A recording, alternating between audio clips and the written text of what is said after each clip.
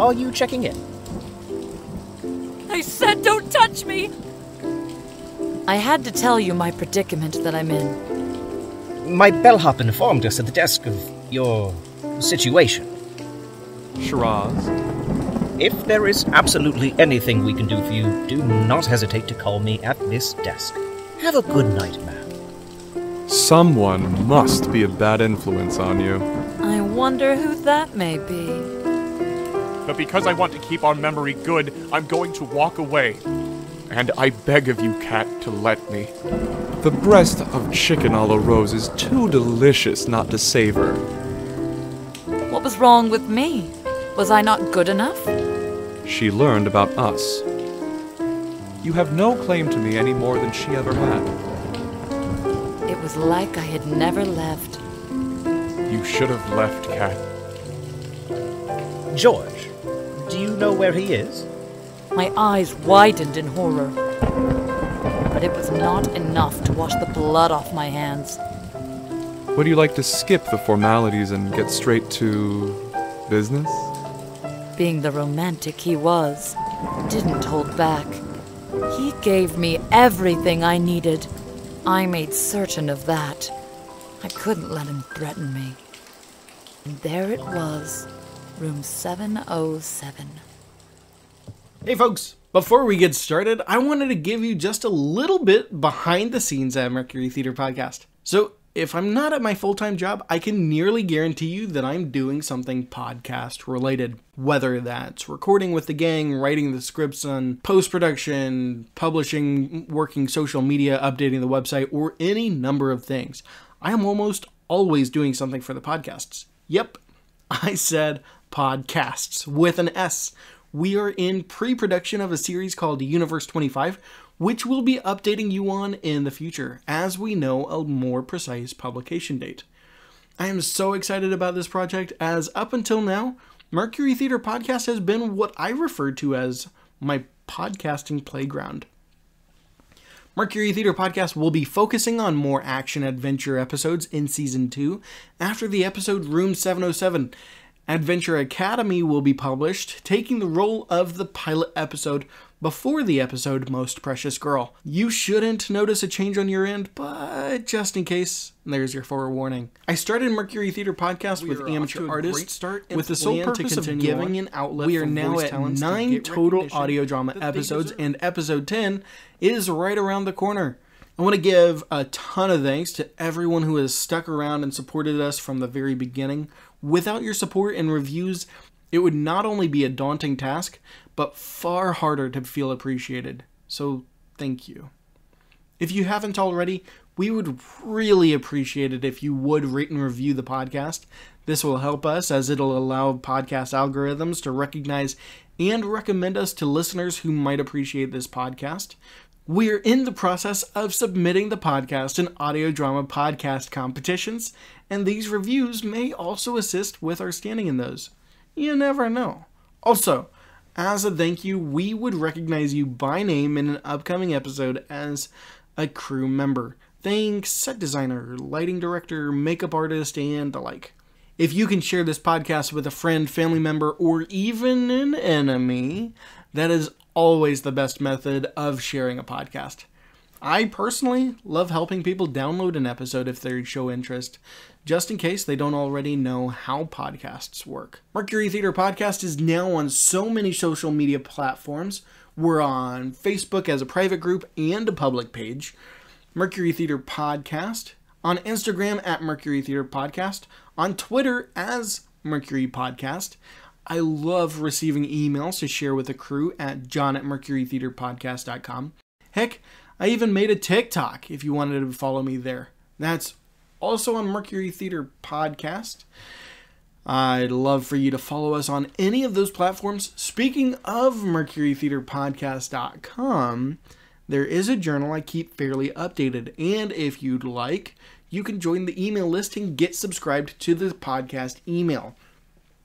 Keep yourself updated on upcoming giveaways and more. And one more thing, we absolutely love doing this craft, but making a quality podcast is not a free endeavor, far from it.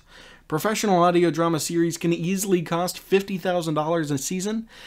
Now, we don't cost that much, but any monetary help is greatly appreciated. And every Patreon patron gets exclusive bonus content, including outtakes, scripts to read along to, bonus minisodes, and more, for as little as $2 a month. It's not much, but it helps us out tremendously. It'll help keep this show going and giving these artists a platform to get experience and place to get their talents recognized. If you don't mind parting with $2, $5, or $10 a month to help support us, go to mercurytheaterpodcast.com and click on the support tab. And if a monthly subscription isn't your thing, you can drop us a few bucks as a tip on the same page on our website, mercurytheaterpodcast.com. But enough of that. Let's get on to today's guest, Bryn Curry. Bryn, welcome. Hello. How's it going? Things are great. Just got done with a great recording session. Feeling good. Oh, good. Who was that with? Didn't. Yeah, the comedy just keeps on flowing from my end of the microphone.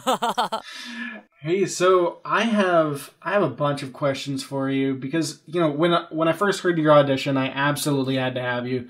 And Georgina and I actually the first episode that you were cast for was the Lost Control, which is now 2 episodes ago. I told Georgina, because she was doing most of the casting at the time, I said that we absolutely had to have Bryn a part of that. So here you are, and it's good to have you several episodes later. That was a fun episode, so thank you. So it ended up being that you did a pickup for the episode Captain Fearless, which was an episode before that. But by the way, thank you. You did an excellent job. Finally, the validation I needed. Yes. Okay, well, perfect. So that'll be it, right? Okay.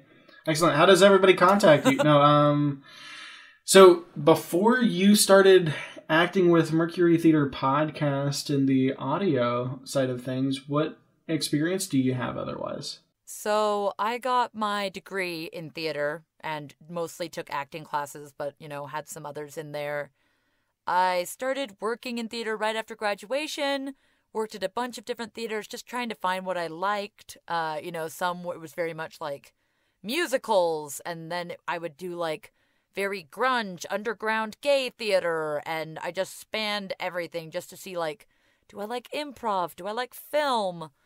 And most recently, I've been trying to kind of do voice acting because I feel like it fits a lot of the creative boxes I want it to. Yeah. Did you say underground gay theater? Yeah. Oh, there are a lot of pictures online where I am doing the weirdest stuff, like just very indie startup theaters, lots of gay theaters. I am typecast as lesbians all the time. It's that low voice. They think I give off that good butch energy.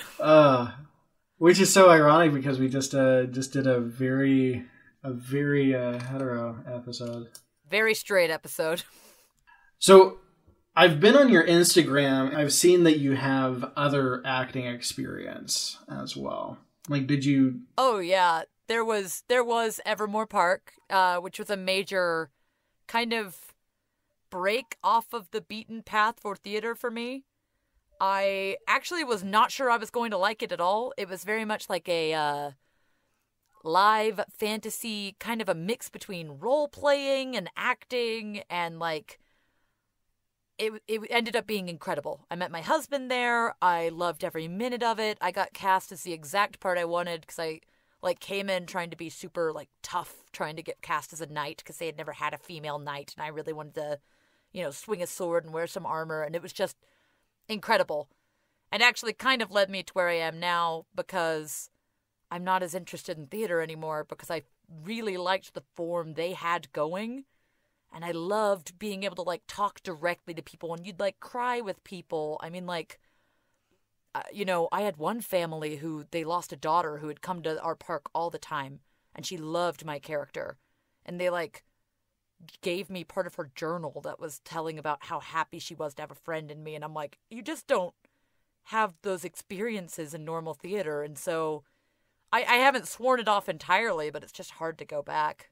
But Evermore currently is not hiring actors anymore. They want to take on a new form, whatever that might end up being. You can look up Evermore Park if you want to see some of the drama. Stuff will come up.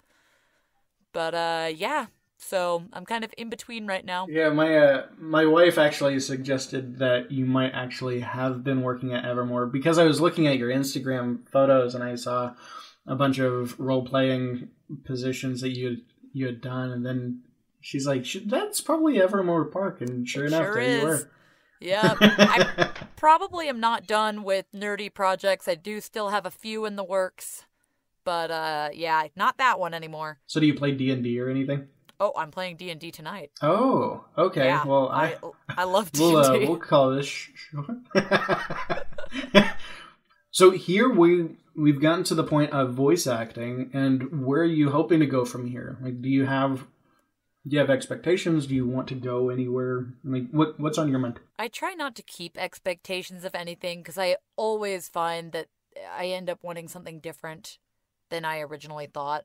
I mean, like, when I graduated from college, I got straight into this really well-paying, awesome theater job. I thought it was the dream job. I thought I was set for life. Like, I was making more than a living wage. My housing was paid for. It was incredible. And I absolutely ended up not really jiving with it. It was not great. I still respect the people there, but man, I did not want to continue. I was so burned out. And so, like, sometimes you go into projects being like, well, this is what I want to be. Voice acting, I want to be the next Laura Bailey. But, you know, I might find that that's not what it is. Obviously, I want to chase it and see what avenues open up to me.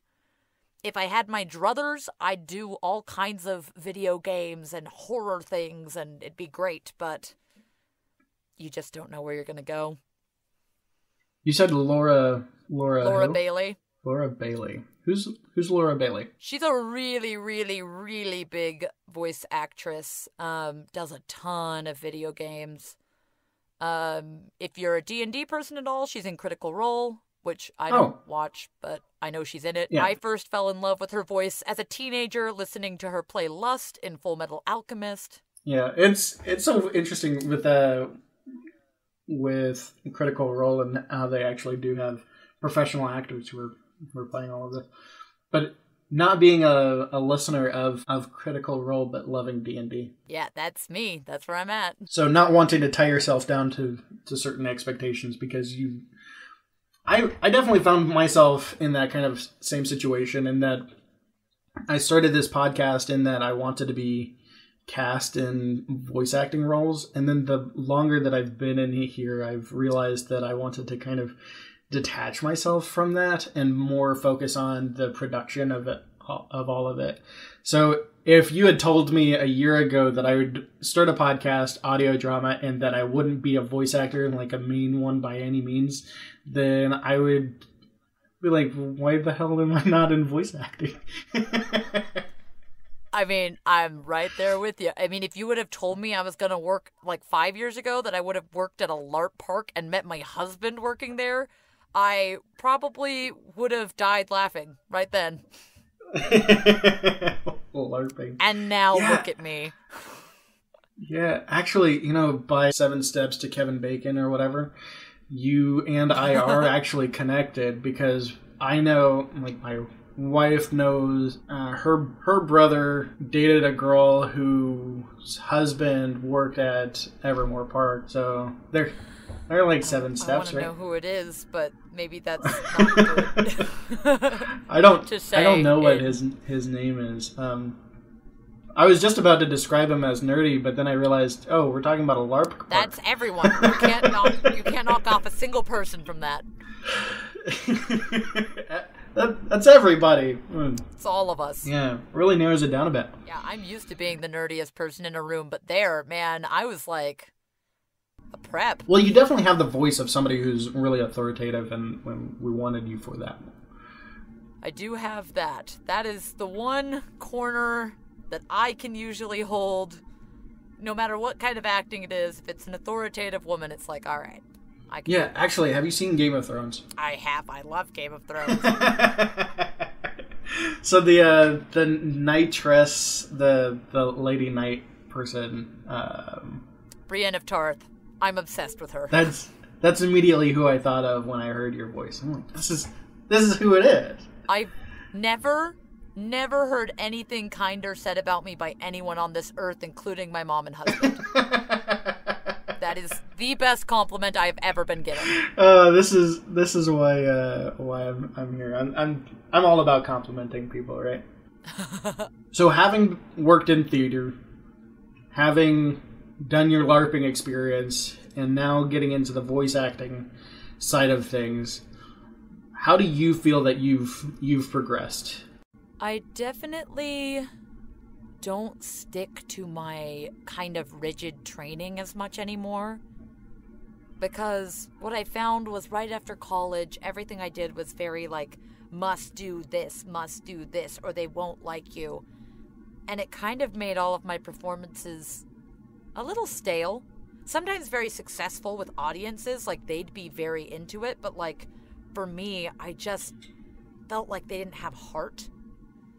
And so going through all of these different forms and doing these different kinds of theater, like I just try to express myself the way I know how and not worry so much about, what does the audience want? Especially in voice acting, it starts to be this thing of like, if they don't want this, then they won't pick me, and that's fine. Like, there will be another project down the road that I'm right for, but like, there's no point trying to be, well, they're looking for this, so I need to copy that, instead of just being like, my voice is this, let me figure out a way to show my version of that. Which has helped me enjoy my art much more, as well as like producing art with more heart in it. Yeah, more staying true to yourself, even though you're in character for somebody else. Yeah, I like to be in character, and I try not to just be like, this is Bryn, because Bryn is like not always like these characters I portray. I mean, we just got through, an episode where the character is somewhat sexy. I don't always feel like, yeah, I'm a seductive woman that people want. But, like, I find Bryn's version of that. Yeah, I have some podcasts that I listen to, and a lot of them involve acting, and the actors are talking about how not to be somebody who you aren't. Like, portray the character that you're trying to portray, but at the same time, not necessarily changing to be who you expect that person to necessarily be. Like yes and no. Like, try to, I don't know. I feel like you worded it better than I'm able to, but it's in that staying true to yourself, but at the same time being who that character is. Yeah, I mean, it's kind of like adding two parts together. Like, if you're only acting like another person, you're only getting one part of the equation. Like, everyone can imagine what sexy female voice is supposed to sound like. But if that's all you add to it, there's nothing behind it and people aren't interested. But if you add yourself, people don't know you. People want to find out more about that person. So you get this combination of two things that are greater than the whole, as opposed to just the stale, one-sided, well, this is what I have to sound like because I'm playing, a little child, so this is the only voice. I'm playing a moody teenager, so this is the only voice. Like, find the truth behind that to make it interesting. Yeah, adding more dimension to it. Yeah. Yeah, I like that. Well, I know that you have a D&D game. Like, what's your character right now? We have just started. It's actually a group of people from Evermore who wanted to play some content and invited me along because I used to be the head of gaming at Evermore, so I got to do D&D content and our trading card game, which now obviously don't exist anymore. But they were like, hey, you know how to play. So it's set in, they're playing a game that's set in like the Evermore stuff that we all know. So I'm a very happy little elf that's kind of like a Christmas elf going around just like, very happy. Happy to meet you. My name is Dika, like Zika, because I'm a disease. I'm that one in the group. You have a playing card with your image on it. I do. Oh, I used to be in charge of that game. We don't get to release more decks, which is really sad, but Yeah, there's a very limited supply, so now I have a very rare, outdated, not usable trading card game. Now, if somebody wanted to see a picture of that, how would they be able to? And how would they be able to follow you on all the socials? So I'm going to admit to everyone right now, I have just started using social media because people are calling it important. There's not a lot, but I am at Strong Female Nerd on Instagram. You'll see mostly my business stuff. I try not to put too much personal stuff there, so that ebbs and flows with how much there is. And on Twitter, at Strong Nerd Life. You will see Twitter I just started using like yesterday, so... Well, welcome. Hang in there. Yeah, I tried to keep off the grid as long as I can, but like, I can't hold it off anymore.